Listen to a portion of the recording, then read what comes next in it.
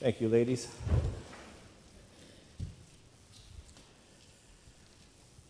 I'll be reading today from Paul's letter to the church of Corinth. I'll be starting at verse 3, and I'll be reading, chapter 3, and I'll be reading verses 5 through 9. After all, what is Apollos? What is Paul? They are servants who helped you to believe. Each one had a role given to them by the Lord. I planted, Apollos watered, but God made it grow. Because of this, neither the one who plants nor the one who waters is anything, but the only one who is anything is God, who makes it grow. The one who plants and the one who waters work together, but each one will receive their own reward for their own labor. We are God's co-workers, and you are God's field, God's building. This is the word of God for the people of God. Thanks be to God. Amen. I invite you to pray with me. Dear Lord, let the words of my mouth and the meditation of all of our hearts be acceptable in your sight, this day and always. In Jesus' name we pray. Amen. So, you've heard the phrase, God is good. All the time. God is good, right? I'd be honest with you, I don't like that phrase. I never have, because there's an awful lot of people that don't understand what God is good means.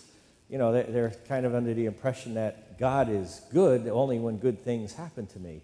But what about the terrible loss I just suffered? What about the tragedy? What about the struggle I have that won't go away, right? To a seeker, I think that term, God is good, is kind of exclusive, you know? So last year at Course of Study, lo and behold, how God kind of works in our lives, whether we are aware of it or not. One of the, actually he was the director of the school, preached a sermon the very first day I was there. And he shared the same thing I just did with you, and he said, you know, I don't like the phrase, God is good. All the time. God is good. And pretty much for the same reason. But then he told us about a mission trip that he had recently gone on with his church to Haiti.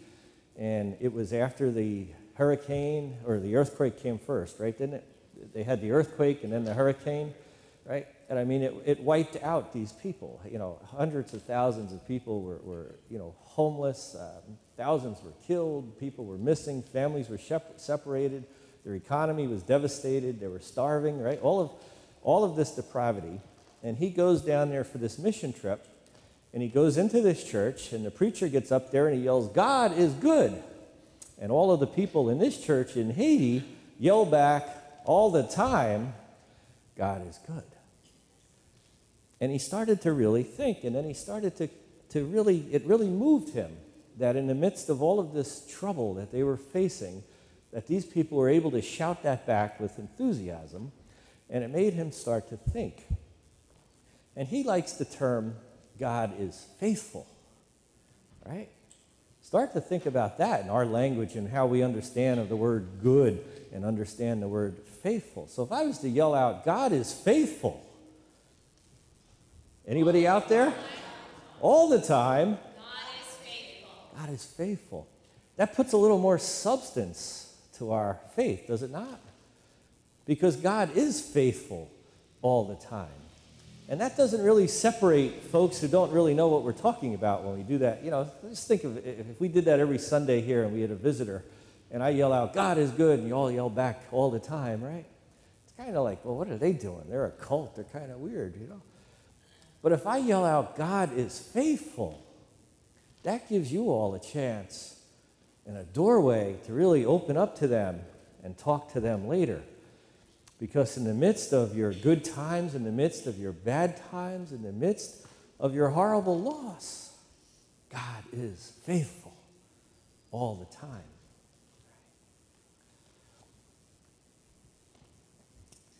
Most people come to Christ because of the witness of others. A few have found Christ by other means, and that's great. It doesn't matter how you find Christ. But most of us have come to Christ because of the witness, the testimony of another. So this church in Haiti, after they would say, God is good, right? And they would yell back, all the time, and all the time, God is good. Do you know what the people in Haiti would do? They would put up their hand and say, I am a witness. Right? Think about those people in their situation saying those words and then putting up their hands and saying, and I am a witness. Well, now, at Course of Study, of course, after he shared that sermon with us, he did that every morning. He was the director, so in his introduction to the class, he would say, God is good. And then all the time we would say, and all the time God is good.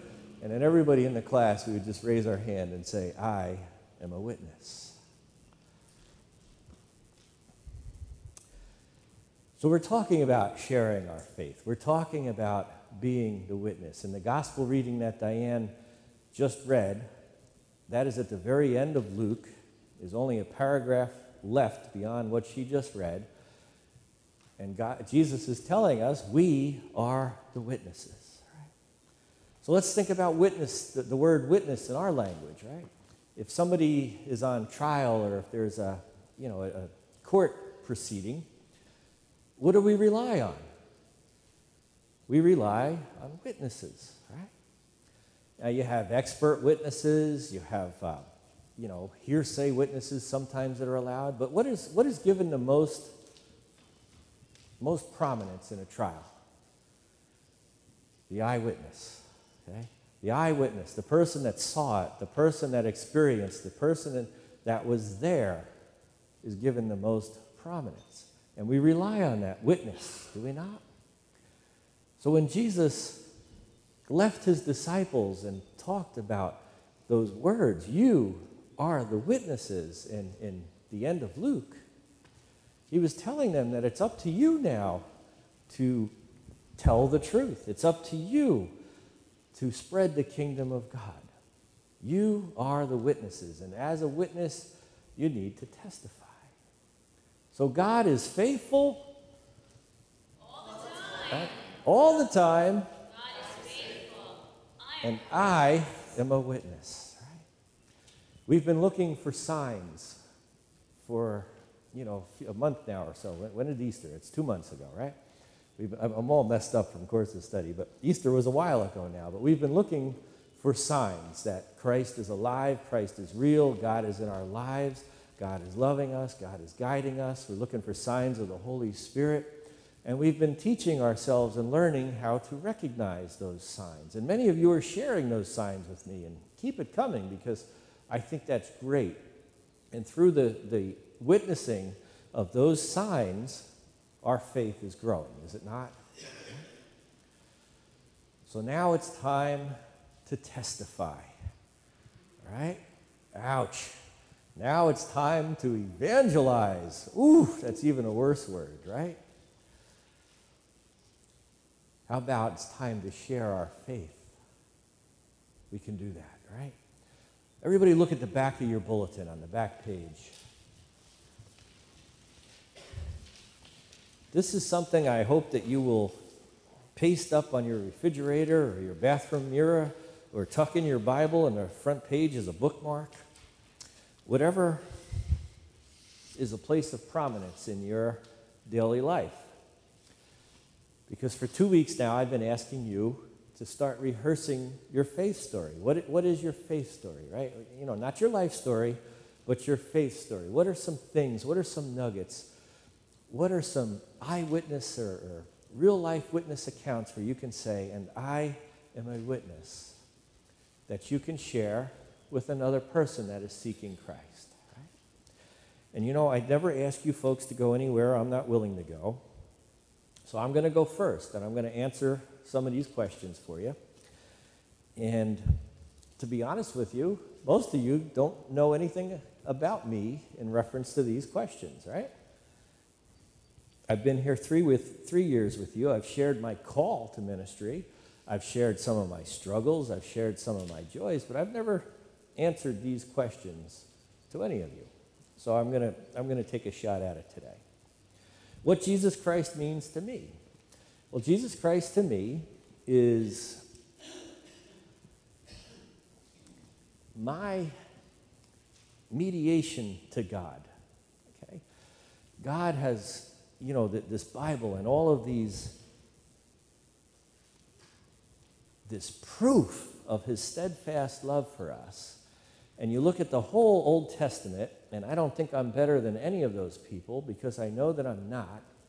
And none of the people in the Old Testament were able to get it. None of them were able to, live right with God and get in alignment. And Jesus Christ did that for me, because he did it for you too, but for me, Jesus Christ did that. He showed me how to live under the love and the laws of God. Jesus Christ also didn't cover my sin. He took away my sin. And that enables me to approach God with joy. It enables me to feel the love of God because that sin is not separating us. So what was my life like before accepting Jesus Christ? Well, I was pretty arrogant. I was highly competitive. I could chop down anybody with words, and I'd do it and then brag about it later.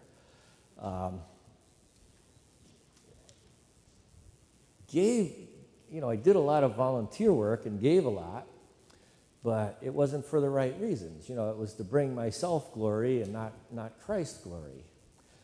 That probably best describes me before I accepted Christ. How I became aware that I needed Christ and how Christ meets my basic needs. And number 4, I'm going to couple these together. Who influenced me the most to accept Christ as my Lord and Savior? When we had our first child, Daniel, who's in the back, Diane declared, we're going to find a church, because I had beat feet, left church. I didn't want anything to do with church, especially the Methodist church. Look where I am now, talking about God's sense of humor, right? But when we had our first child, Diane had enough, and, we're going to find a church. And we started going to the church behind our house. Didn't really fit in. We started going to every Lutheran church in the county. That's Diane's background, and I didn't fit in.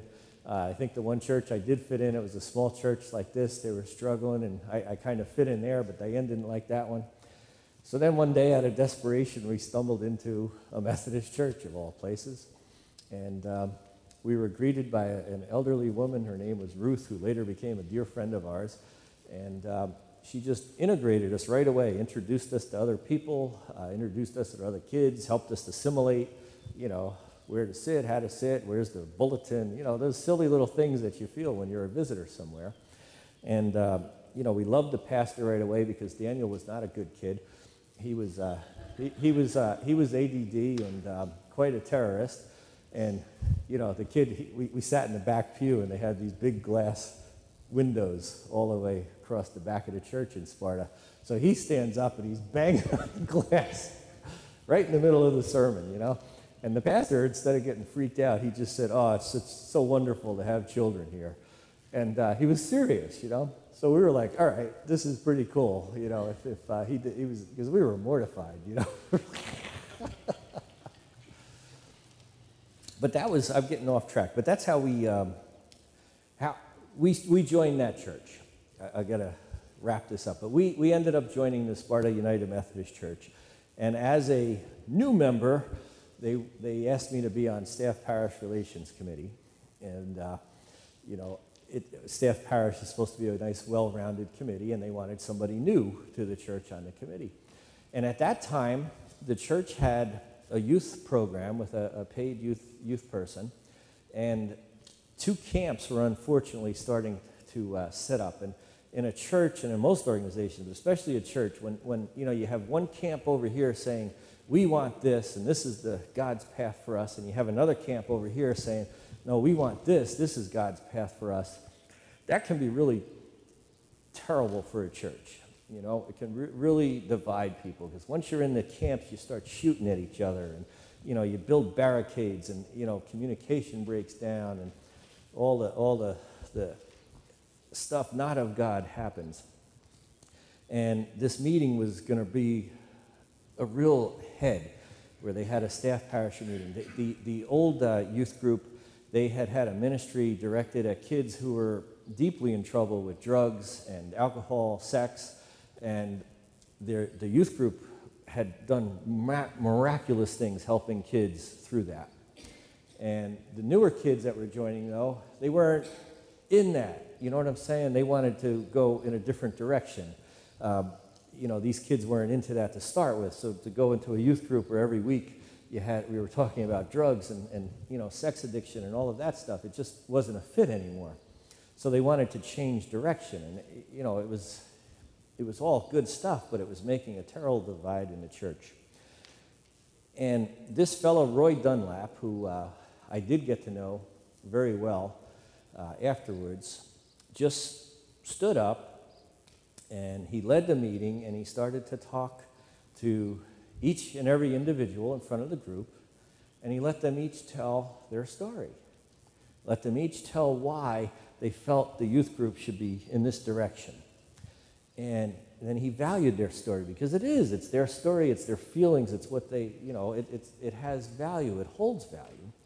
And he did that with everybody in the room, and then he just stopped and prayed. And I'd never seen a real man just stop and pray in the middle of a meeting. And he prayed that the Holy Spirit would come and give us clear direction on which way the youth group was to go. And he prayed that we not ever hold bitter feelings towards each other because we don't agree at this particular time, And it changed the entire outlook at the meeting. The people that were in this camp about, no, we have to stay the same, this worked for us in the past with the drugs and alcohol, and the people who were saying, no, we need to change because we're heading in a different direction, they all started to see each other's point. And I'll tell you something. We walked out of there one.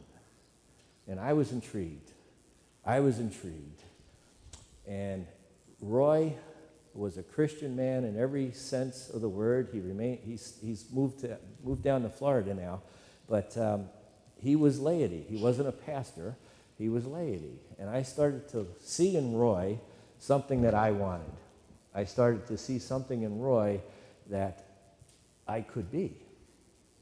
And I started hanging out with Roy, and I started, he was a lay speaker, and I became a lay speaker, and we started doing a lot of stuff together. And I spent a lot of time with Roy and his wife, Linda, through Walk to Emmaus and other things.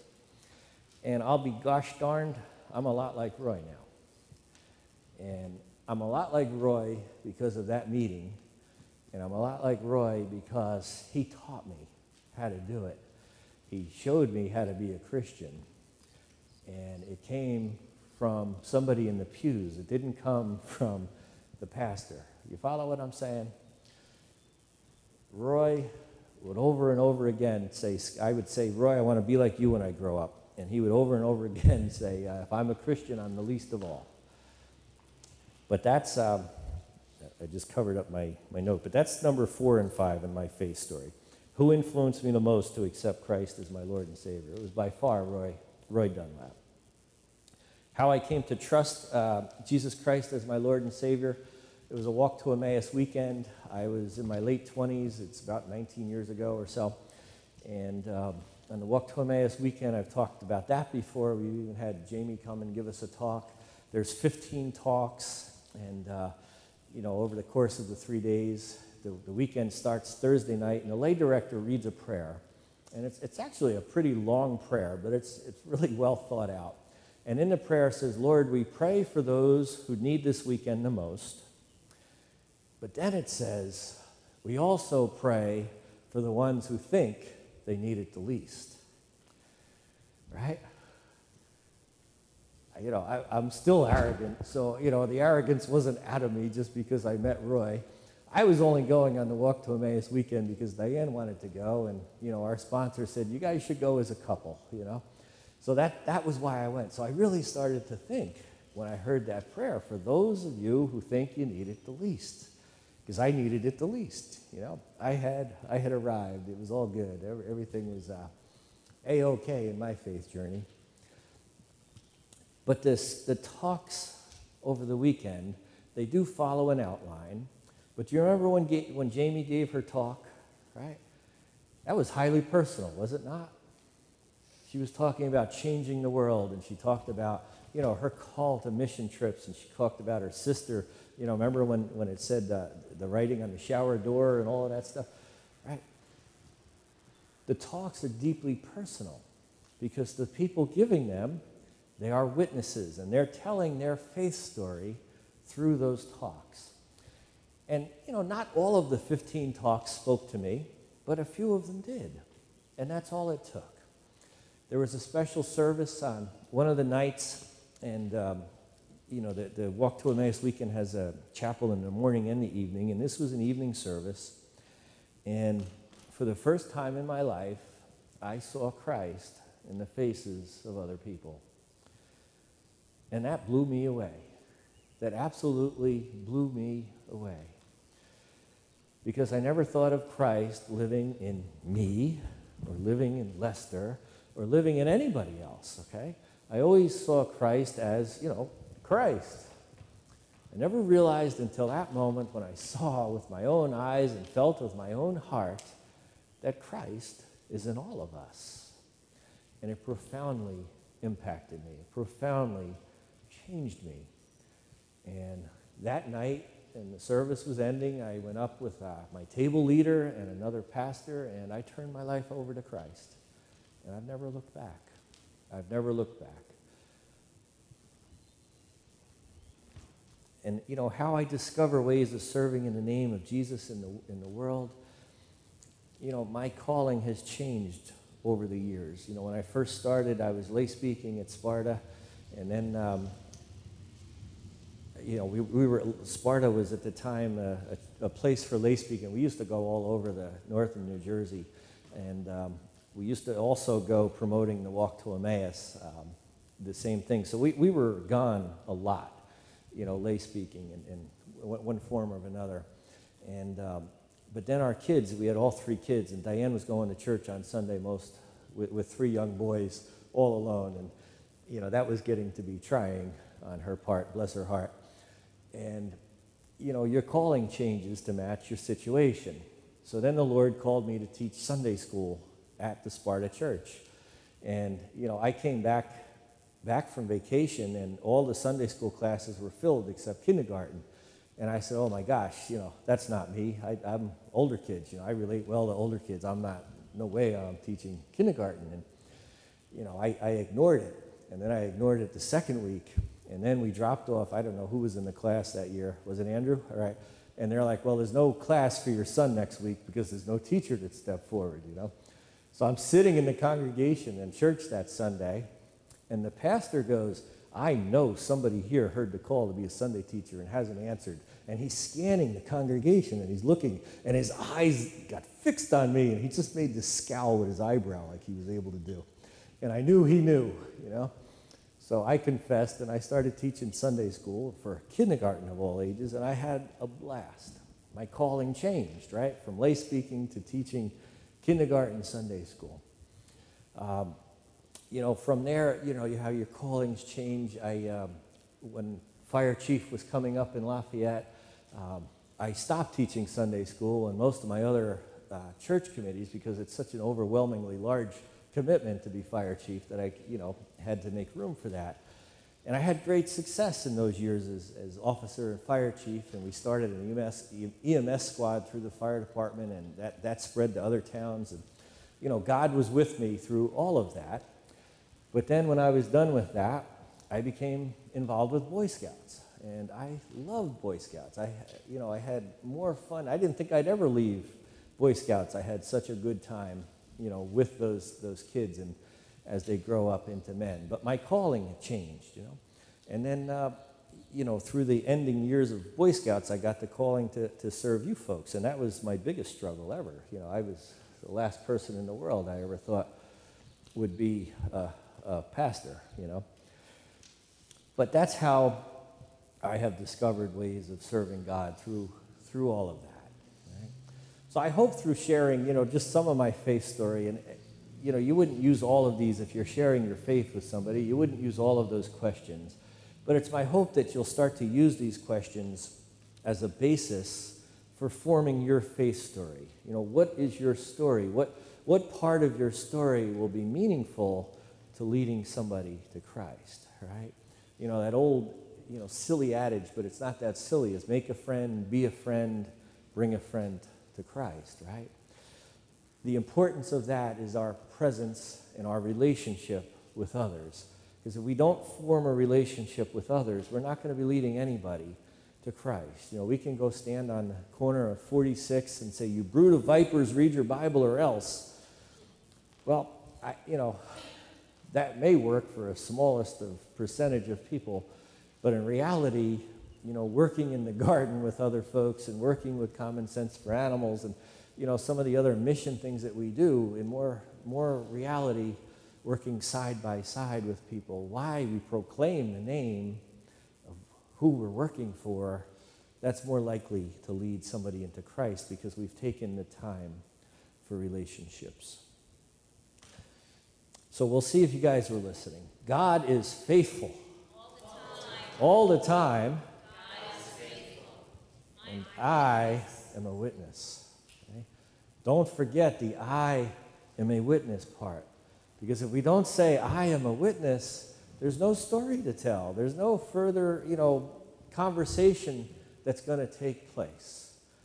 But when we stand up in the depths of our despair like those people in Haiti and say, I am a witness, right? That is a profoundly strong message for the gospel of Jesus Christ. Now, hear an amen?